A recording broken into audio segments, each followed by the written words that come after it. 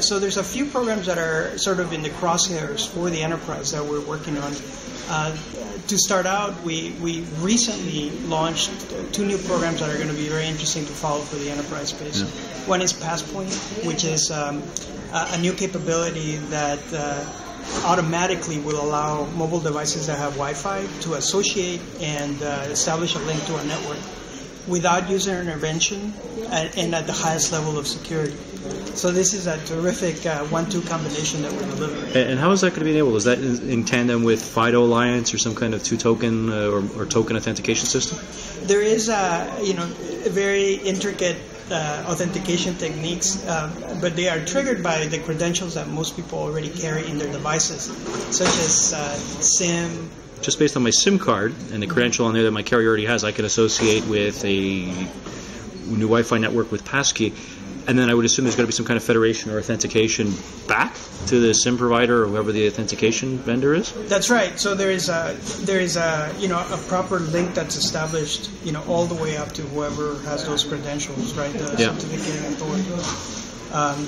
So it's something that mimics quite a bit what the cellular community already does to authenticate you as you roam networks around the world. And the vision is exactly that with Wi-Fi being so available everywhere, right, in enterprises, in the consumer space, certainly at home, even out in malls and coffee shops and airplanes, sure. Right? That you should just carry one set of credentials, and that those should be honored wherever you go. So there's all the technology that we've put in place now and that we just recently launched. Probably the second part of the solution is what we're seeing evolve now, which is a bunch of the roaming relationships that need to be established by all those folks who are providing Wi-Fi services. It is a unique recipe of technologies that was developed in the Wi-Fi Alliance.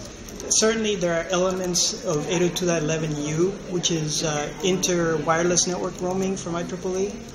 But there are a number of other techniques that are novel and were developed in the Wi-Fi Alliance. For example, there's a new algorithm for the device to have the intelligence to scan what available Wi-Fi networks are in the environment at the time and to make an intelligent choice of which network to associate to based on the preferences of the end user, subscriptions that the end user may have, etc. No. Well, it's strictly a software solution, so there's really no hardware requirements, which is to say that for a lot of the installed base, the individual vendors will have an option of whether to make that kind of a firmware update available to the consumer base, to the customer base. Yeah.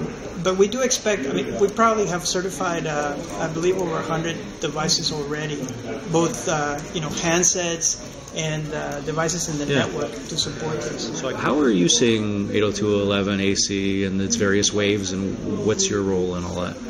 So the role that the Wi-Fi Alliance is playing and this is the traditional role, right, which is to establish interoperability. 802.11 AC is the next version of Wi-Fi. It's the first version of Wi-Fi that's going to deliver gigabit per second speeds. Yeah. So there is a tremendous amount of improvements in the protocol. And we expect to launch the interoperability program, which will formally sort of unleash the market, right, when consumers can have confidence that they'll buy a product that will interoperate across brands and across time. And we'll do that mid-year this year. With the 802.11n rollout, there was a lot of pre-standard implementations and a little bit of early fragmentation, which caused some confusion in the marketplace. What did the Wi-Fi Alliance learn from that experience that now you're going to pull into AC to make it a smoother rollout? Right. When we first got into 802.11n, it was really we were drawn by the market. There was such anticipation for that in early implementations that were not interoperable that it became apparent that we did need to step in and provide interoperability. We were years away from having the standard finalized when early products started emerging, right? Yeah.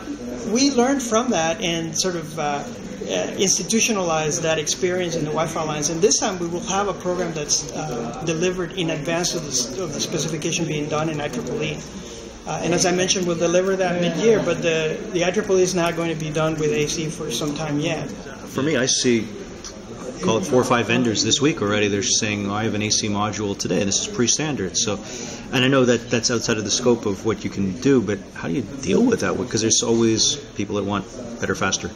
Well, what we have, we play the role that we continue to play, which is, when folks go out and buy a device that's not certified, then there is the risk that that device will not work properly with other devices, whether those other devices are certified or not. But our expectation is that once the certification program from the Wi-Fi Alliance is complete and launched and available, that the vendors who have gone out with early products will come back around and certify those products and upgrade them so that they are operating in a certified mode. That's what we saw with N. That's what we expect with AC. It's a very complicated technology, by the way. Yeah. So it's really going to benefit to have the certification program out. And then carriers have their own speeds, etc. Is there any kind of standard, or is there demand already for proper carrier handoffs to a Wi-Fi network such that I can seamlessly roam and drop between the two? Is that something that I know it's years ago people used to talk of cognitive radio and stuff like this. Is that an effort that the Wi-Fi Alliance is involved in any way? That is an excellent question, and there are early implementations by some service providers that do this seamless handover between Wi-Fi and cellular, and there's a lot of interest in this area. Certainly, we have dozens of operators in the Wi-Fi Alliance who are looking into this, and there's an area, it's certainly an area of interest. I suspect that in the not too distant future, we're going to have intelligent methods to provide that seamless handover where it'll be invisible to end users. What's WiGig? I'm not as familiar with it as I probably should be. WiGig is another trade name for the 60 gigahertz technology that is somewhat synonymous with 802.11ad. Okay.